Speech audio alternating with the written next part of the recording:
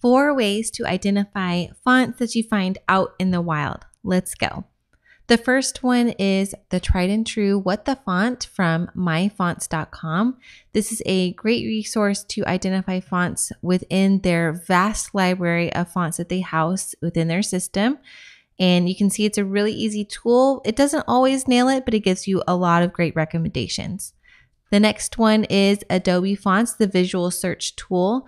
Adobe has a lot of different ways to identify fonts, including within Adobe Illustrator and Photoshop, within your phone using Adobe Capture, or online the desktop version, the visual search tool.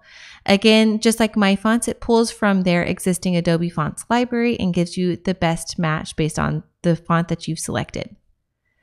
The next one is my favorite and most accurate font finding tool, which is WhatFont, a Chrome extension that you can download and use within your browser.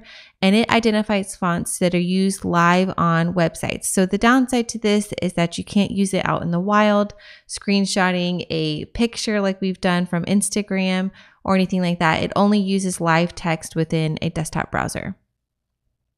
And finally, this is kind of a little nugget that I've come across, which is referencing typefaces in use in books. This isn't in every book that you find, but often a lot of books will include the typefaces in use along with the copyright page.